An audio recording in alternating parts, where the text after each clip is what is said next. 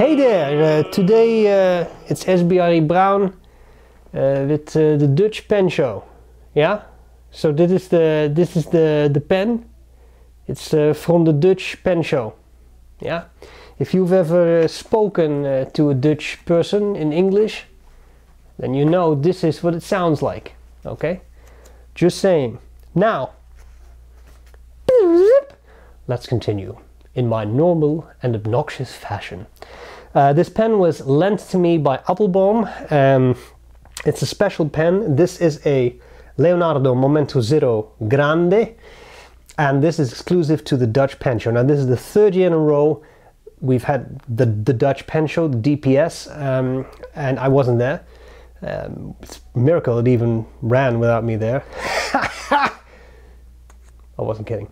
No, I was, obviously. And every year they've released a MomentoZero Grande, and this year they had this beautiful one, a material by Jonathan Brooks, and it's they had the attendance of last year's show, so this is 2022. The 2021 show kind of vote on a color theme, and they chose sort of blue, and therefore this is called the summer sky. And I will say this is a Dutch summer sky, blue, but there's always some clouds. It's very rare in the Netherlands to have an entirely blue sky without a single cloud.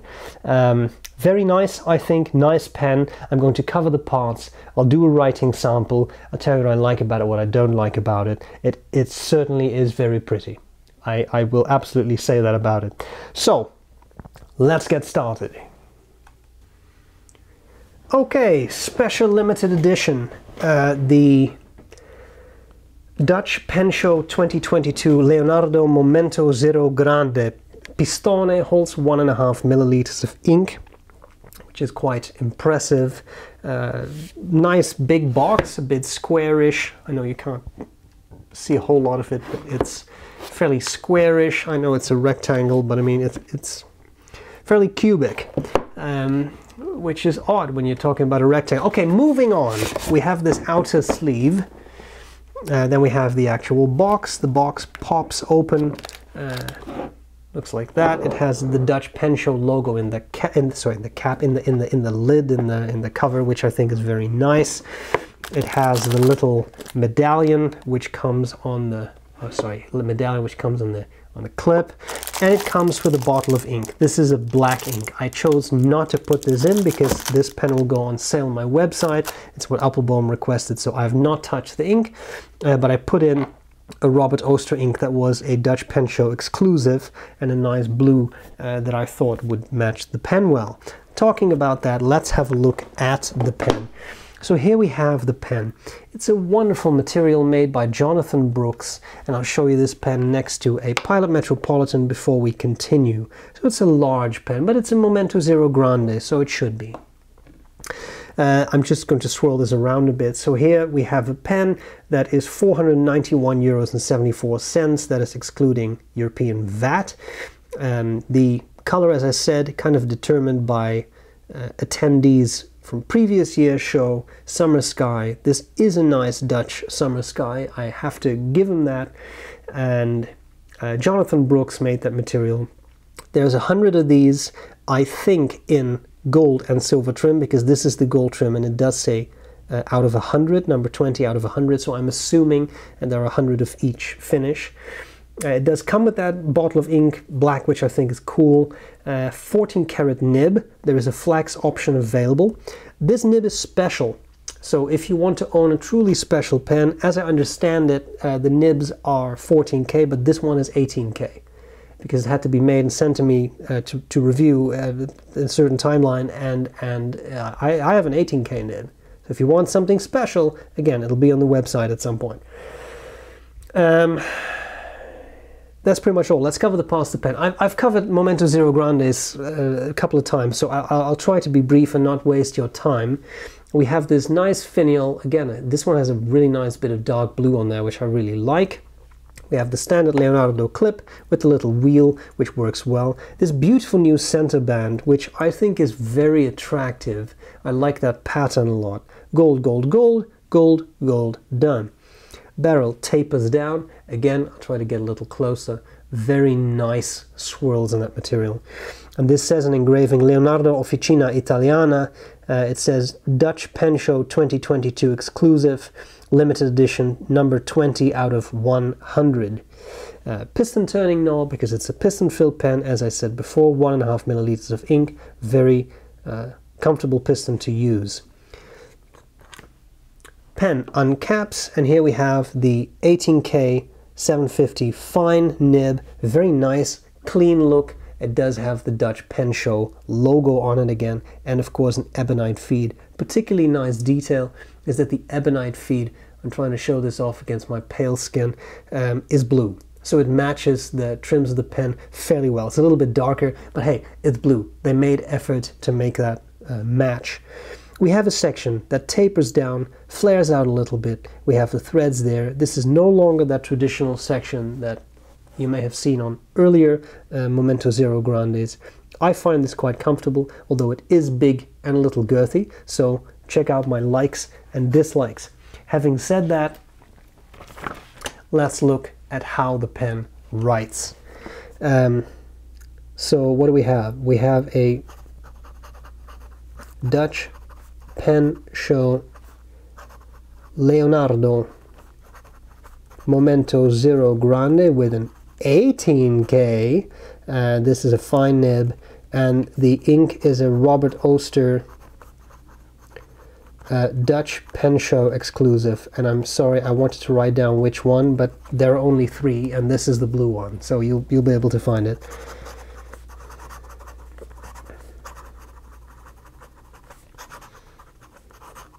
It's a nice, almost turquoise ink.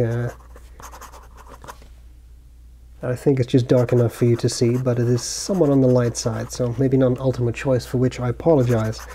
Pen writes well. Has a bit of feedback, but I think that's kind of pleasant feedback. It is a fine nib, and it's by no means scratchy. I think it's just feedback. The type of feedback I like, that you know, you're writing with a fountain pen, not with a ballpoint or something. It's a specific type of feedback. As you can see, this is a nicely tuned nib. It is by no means a gusher. It is not super dry. It's just nicely tuned. It's not a flex nib. You can get it with a flex nib upgrade. I happen to have one for Leonardo here, in which case you'd be able to do this, but you can't do that with this pen because this is not that flex nib. Okay, what else do we have? Reverse writing for people who like such a thing. It's not really possible. This is not, I think I wrote down reservese. It's Italian, but not really. It's not really possible. As you can see, this does not work. Doesn't really do it. Upside down. Doesn't work. Nice ebonite feed though, keeps up well with the ink flow. Again, not a gusher, just a nicely tuned nib. And the section, if you're wondering, I find it very comfortable. Posting, by the way, very comfortable too. I may prefer this to the old sections, but that's just me. Having said that, that might be a beautiful segue into likes and dislikes. Things I like, things I don't like about the pen. There are 100 made, and I think that is 100 with the gold trim and 100 with the silver trim. €491.74. That is by no means cheap. It is a limited edition, but it's by no means cheap. But I mean, this is how these things work, right? Like it becomes more limited, smaller batches. You have to have the material made. This is not a standard stock of rods, so it adds to the price. I get that. I will say it is beautiful. Jonathan Brooks does really cool stuff with his materials, and it is a wonderful material. It has a very nice chatoyance to it, and it even has some very light purple in it, which is hard to pick up with the camera, but you see a little bit there. I think that's not a reflection of something, that really is purple. Summer skies awfully well chosen. These are the summer skies I remember growing up in the Netherlands, blue with the little dotted white clouds. So appropriate name and a wonderful pen. One thing I noticed is that since this pen seems to have the new section, what I think is the new section for MomentoZero Grandes. I don't know, do not quote me on that. I don't know if that is the case, but I recently got another exclusive MomentoZero Grande in from another company. It had the same section, no longer the section that looked kind of like this, which is what they originally had. It now has a more traditional section that tapers down, flares out a little bit. And I find that section quite comfortable, and I really like it. That was always a thing. Some people didn't like the Leonardo sections. I thought they were originally designed. I never really had issues with them, but some people did. So it's nice that we now have this. I don't know if they're all going to have that. Please don't ask me, because I simply don't know. We have to ask Salvatore. Having said that, I think it's quite comfortable. It's also quite big. So if you have smaller hands, my fingers don't touch. I don't know if yours would either. So for longer writing sessions, that could become a little bit cumbersome. I'm just saying, this might be something you would like to try out before you buy it. Overall, I think the pen is very pretty. The blue ebonite feed, that's a nice touch. It certainly matches the overall theme of the pen, and I think that's a very nice eye for detail. I think it's a very pleasant pen, but I mean, I like the MomentoZero Grandes. I think it's a nice size for me. The material is beautiful, so at least to me, so I really like that. What I will say, I've said that a couple times, is there is no ink window. I mean, I've said that a couple times for this model of pen. No ink window, so you really have no idea how much ink you have left, which could be a bit of an issue if you're on the road, for example. Okay, there we have it. I hope that was useful. Kind thank you to Joost for lending me the pen.